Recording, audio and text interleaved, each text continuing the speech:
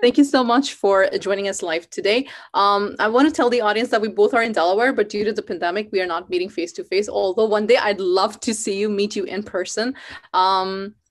I recently discovered you, to be honest.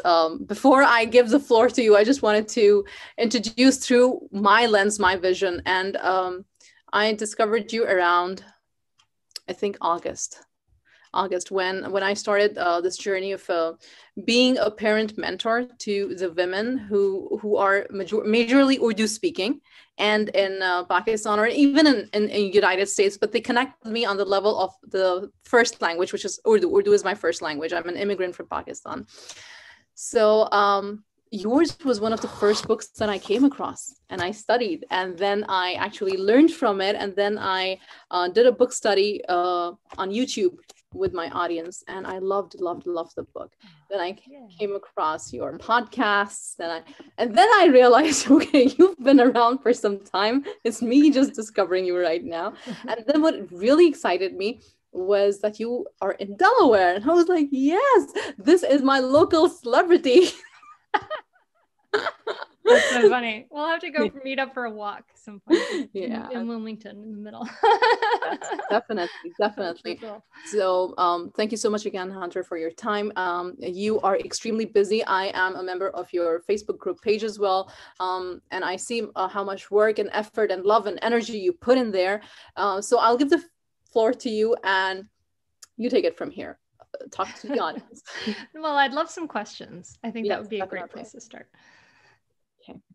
So could you just introduce a bit about yourself? Sure. Yeah. Okay. So I'm Hunter Clarke-Fields. I call, I'm the Mindful Mama mentor. And basically that means that it doesn't mean I was like always amazing at any of this. No. It means that I was really, really struggling.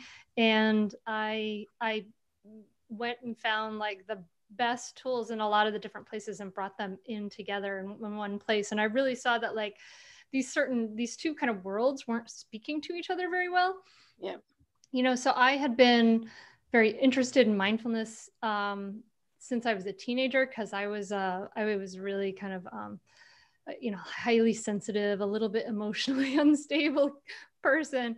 And so I had started learning about mindfulness, and it brought me a lot of relief. And then it brought me a lot more relief when I actually really, really practiced meditation. But in that, that world was there, and it had all these healing, powerful tools to help us like come into the present moment, to calm our reactivity, to be able to show up for the difficult things in life. Mm-hmm. And then I had kids.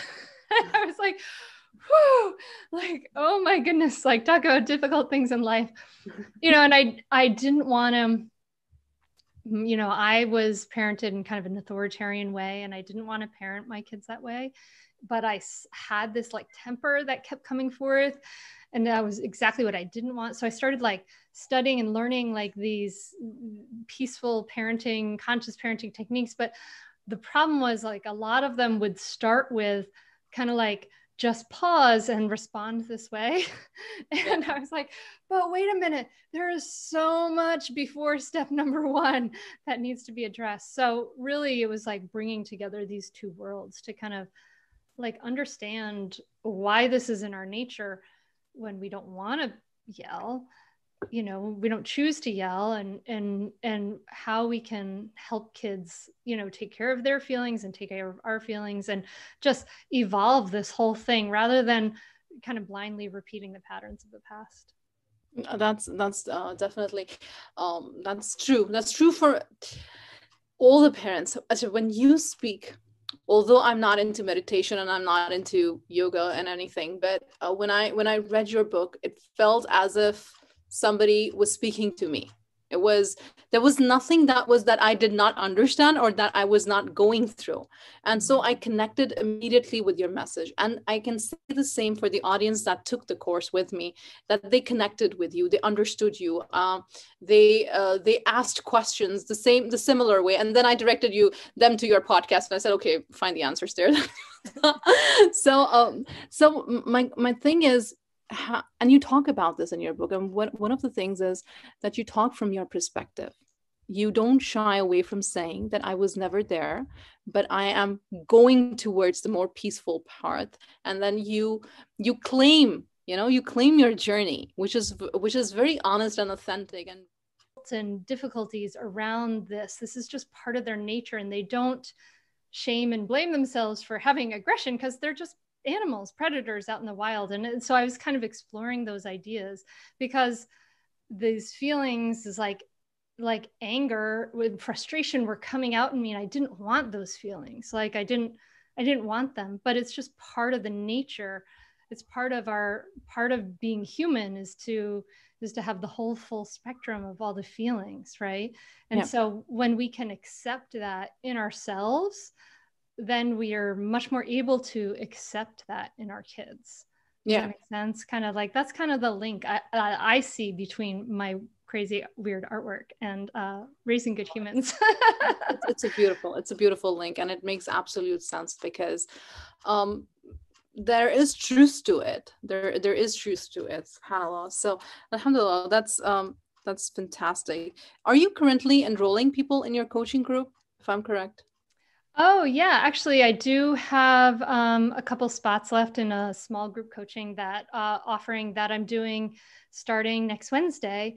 And it's just a kind of a small group, and we're giving people the resources, the tools they need to I kind of think of it, I was thinking about it like we're going into the winter. We're all a little anxious about going into the winter, right? And we need more resources because we're going to have more challenges with this pandemic. We're not going to be able to go on walks with our friends, or, we may feel more isolated. So it's really about bringing the sisterhood together and giving people the tools they need as far as self-compassion, self-acceptance, mindfulness, all that stuff to go through that journey of that time and parent in such a way that they can offer that to their kids rather than the old harmful habits. Definitely. Okay, so I would like to ask you this. Your 2020 has been what it has been. And you do touch upon that topic, and you ask everybody at the beginning of your podcast, how are you doing? And it shows that you really are asking, like, how are you doing? So the previous coaching or the previous classes that you've done, the previous talks that you've done, and the ones that you're doing now during the pandemic, during the past few months, could you tell me what difference you see? I mean, how high is the anxiety level? How has the parenting dynamic has it been more harder, or have the families come to more connectivity? Because I hear different stories. Some say we became closer as a family. Some say that, it's really, really hard for us. We don't know how to handle this. And I think this is my opinion, that partly it is because some of us are very taken care of in our lives, in our businesses, in our works, etc. We don't have those financial burdens, those bills to pay. That adds on to the parenting, pressures. So I would like to hear from you. What have you been seeing? What have you been experiencing? What are parents telling you? I mean, I agree. There's a huge divided privilege with this. If you have the financial resources to be able to maybe have some help, or to or to not worry about your job, or to not have to go out into the world, right? Maybe it's bringing you closer, but the truth is not for everybody. Everybody doesn't have as much time, and that's a big thing. So the thing about our sort of our nervous system is that stress response, it can kind of build up, and if we don't do practice, we don't give ourselves time for relief, for stress relief, right? Then we're gonna be much more likely to yell at our kids, snap at our kids, be frustrated. I mean, people are doing different things, and just that sense of worry that is kind of pervasive, that can get into everything, and that can be a little debilitating for some people, really debilitating worry, even if you don't necessarily have to have that. There's sometimes people almost feel more responsible, if they're worrying, but it's actually debilitating them and keeping them from living life.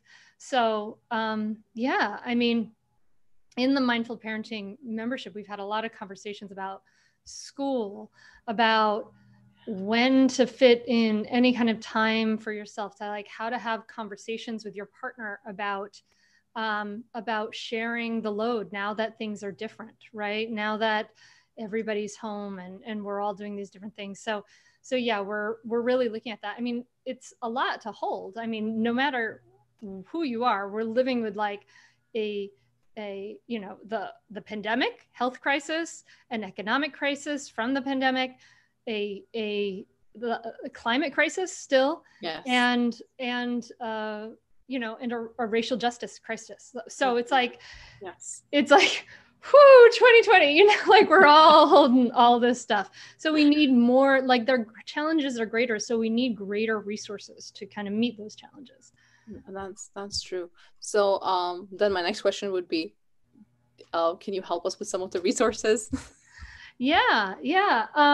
So the intersection of my teaching actually is like, actually I can share it with you if you want. I happen to have this image right up, which is like this framework. And I guess, Awesome. do you want to see it? Yeah, I'll share you can let me share screen and I will. Yeah, you're a panelist. You can share the screen easily. Okay. Oh, no, I haven't. I can't. But that's okay. Let's not get too bogged down into it's basically. Okay, I did it. All panelists. Oh, okay, good. All right, we got it. I was like, oh no, technology. So basically, like these are the skills that I teach, right? Like it goes between mindfulness, self-compassion, and skillful communication, right? So a lot of us, like as parents, were like, let's do this skillful communication piece because I really care about my kids and I want to do this thing.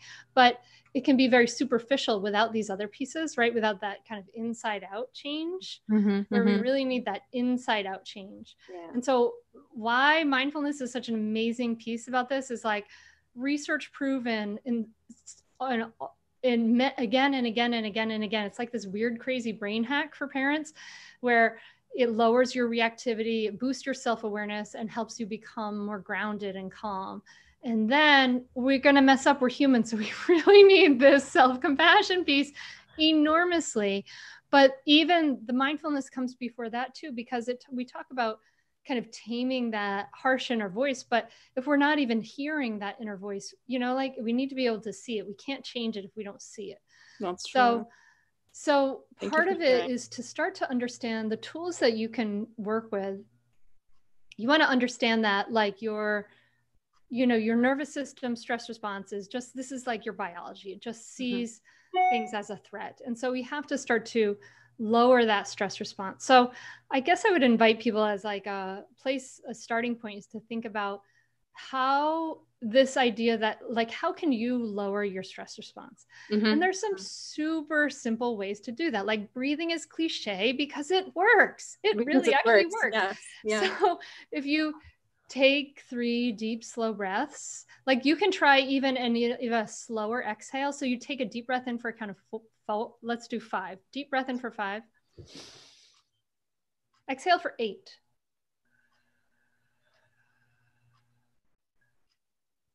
I'll do one more time. Breathe in for 5. Exhale for 8.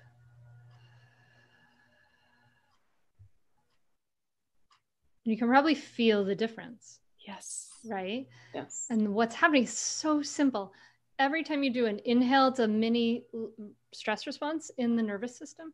Every time you do an exhale, it's a mini rest and relax opposite response. So you're just simply like doing a longer exhale. So you have a longer rest and relax response. It's telling your body that there's no threat, that you can calm down and that you can take care of yourself. And a lot of us parents, we think like, oh, I need to do all these things for my kids or for my house, or I need to get the dishes away and I need to do the laundry and all these things. And that's what being a good mom is all about. But like you taking care of yourself, you feeling good, you taking time to lower your stress response by going for a walk by yourself, by doing, whatever it is that lowers your stress response, like talking to a friend, reading a good book on a hammock, like those things are not selfish at all. Like they are your responsibility because they're helping you to be more present, to be more available for everybody else. Ultimately, it's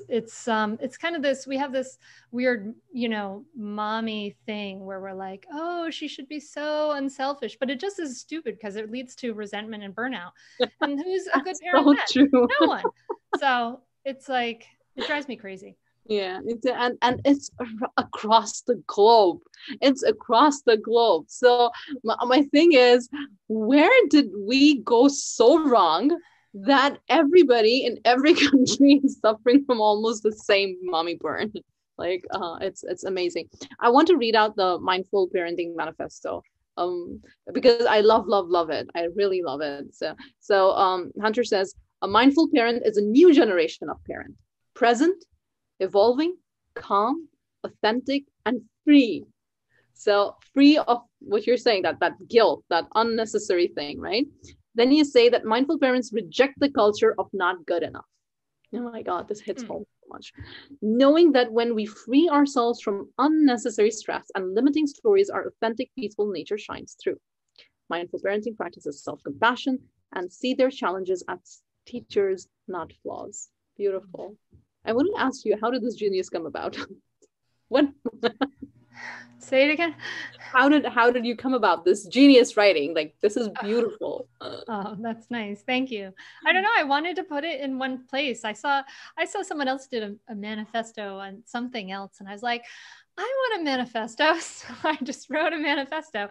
It's really beautiful. Then you say mindful parenting values wisdom over reactivity and empathy over obedience, and begin anew every day. So you're giving yourself a permission that the day was done. You're given another chance. Start a new day. Start over, right? Mm-hmm. Then mindful parents go within and get quiet to access their power. What you said, rest. So come from a place of rest. Your introduction in your podcast, that 30-second introduction, it's wonderful. It's exactly, beautifully in 30 seconds, you describe everything that you do, everything that you stand for. And it's really good. Whenever I hear your podcast, I really enjoy that 30 seconds of introduction. Oh, good. I say it fresh every single time. I don't know why. I like it too. It's really nice. It's really beautiful. So in your book, I want to touch upon this. You talk about on page 82 onwards, you talk about helping children through difficult feelings. And then you say expect and accept strong emotions. And then again, you give the tools to help children with strong emotions, where you talk about tolerating tantrums. Staying with a tantrum, you say, and you say tell a story. So can you touch upon, like, for example, we are drilled into the idea that tantrum is bad, tantrum is wrong, and you've explained this, and other authors have also explained this, the fight and the flight mode, and when the tantrum is happening and it's your trigger and something is happening. If you could tell that mom at that point the tantrum is okay, how do you tell your audience that? Well, I mean, the thing about a tantrum to understand is that your kid's just like flooded with emotion, and they really can't do anything else. They don't have the resources to do anything else. They don't have the brain development or the maturity to do anything else. They're immature by nature. And so they're releasing all these pent up feelings. There's nothing to do for a tantrum. You're not going to tell a child they're bad for having a tantrum, because it's not, you can't really even say anything to a child with a tantrum anyway, but you can give them a message about that. Like if you yell or you like stomp away or like then you're teaching them that tantrum is wrong. And what the message is that your big feelings are wrong. And so they'll try to do the thing we've done for generations, which is try to stuff it down. And then stuffing it down really doesn't work because it just pops up later. Like this is the root. I mean, not your child's specific tantrum, but like this idea of like stuffing down our feelings and that having these big feelings is bad is the root of kind of like, if you look at almost every societal problem, that's where it is. Like we have no ability to tolerate our difficult feelings. But if we can, I mean, and this is an if, because maybe you're triggered, right? Like, I was going to come on that I've done this, that at times my children are calm and I'm having a tantrum. I'm having a normal conversation has changed into me being like going like what's the kinder word? There's no kinder word, berserks. And my children are like looking in wonder, like, what happened to this woman? She just went from 0 to 100 in a second. Yeah, well, I mean, that's the thing is like we can't expect our kids to have better behavior than we have too, right? You know, like they're way immature. But yeah, I mean, for our own triggers, I mean, so sometimes when you're in your child's having a tantrum, it's triggering all these big feelings for you. And ideally, right, it would be great if it wasn't a big deal for us. We could sit and tolerate those feelings. And then we'd give our kid the message that I love you no matter what, even though you have these big feelings. You know, and that's, wow, that's amazing. That's powerful. That's an amazing message to send. That's unconditional love. But sometimes you're like human and you're not going to be able to do that because your own stuff is triggered, and that's okay. Then you just have to like remove yourself. You know, it's much better to say, whoa, I need a break from this and go take care of your own difficult feelings than to freak out at your kid. And then sometimes you're going to freak out, but I'll give you the words to freak out skillfully. I did this a few months ago. Freak out skillfully. That's good. My daughter, I had discovered a whole new trigger. I was like, oh, look at this. She laughed at me when I was really mad. And then I was like, oh, she laughed at me. It was like a volcano. And so I yelled, I'm really angry right now. And so I've done that. I'm so angry. I'm going outside. And I slammed the door and I just like walked myself up and down the street till I could cool off. But I didn't say you're a blah, blah, blah, blah, blah. I said, I'm really angry right now. Yeah. And so we can start to own this and start to create a new patterns of more better resilience, right? More emotional stability for our kids. Like as we do this for ourselves, they learn that from us. Oh, that's definitely true. Why is it that we came to a point where we said emotions are bad? So we talk about love all the time. We celebrate all the occasions with hearts and rings and love and flowers and roses and balloons, but then we only want that one kind of emotion, and then we disregard every other emotion. When did that happen as a society? This is just me as a human being thinking right now. Like, when and why did that happen? Because we don't like ugly? Yeah, I mean, I think it makes sense. Like we're averse to things that don't feel good, and we like things that do feel good, right? So it's like it kind of stems from that, I think, ultimately. Yeah. Jackie says same here. She's resonating with what you're saying. Timmy, she says these strategies work in all relationships. Like, yes, actually, yeah. That's kind of the secret about raising good humans, that it's like kind of like these people in the mindful parenting membership are like, oh, my relationship with my partner has been improving. I'm like using these things, and I'm like, yeah, it kind of will. Yeah. As we can become more calm and we can become more grounded and have more equanimity, we're able to just like hear each other more and see each other and just be there for whatever's happening. Definitely. Thank you so much, Chantra, for giving me your time. I apologize for the disconnect and coming on live twice, but it was such a pleasure. I was so looking forward to this. I appreciate your time. I appreciate your book. People, please get this. If you don't want to buy it, get it from the library. I got the first time I read it, I got it from the library. Then I bought it. Oh, good. I'm glad it was in the library. Yeah. Yes, it is. It is easily available. Do you know when you Google positive parenting, this is one of the first books that comes up. Nice. Yes. So it's working. It's working. and get to know you, join your podcast. So if you could just tell everybody where to find you. You can find me at mindfulmamamentor.com. The podcast is the Mindful Mama Podcast. We just got over 1 million downloads. Woohoo! And everything's at mindfulmamamentor.com. If you're interested in working with me or the podcast or the book, it's all over there. Oh, there was another serious summit that you did. You were the host of that summit, right? The parenting summit that you did a few months ago. I have hosted at some things. Yeah. Yes, I mean, yes. I'm not sure exactly what I know you're busy. I know you're busy. But that was a very good summit too. Actually, in fact, there were so many good speakers. Tina Tina, Payne, yes, and Dr. Daniel, and yep. There were so many of them. So yeah, that was really good. I followed that one as well. I love your smile. Thank you.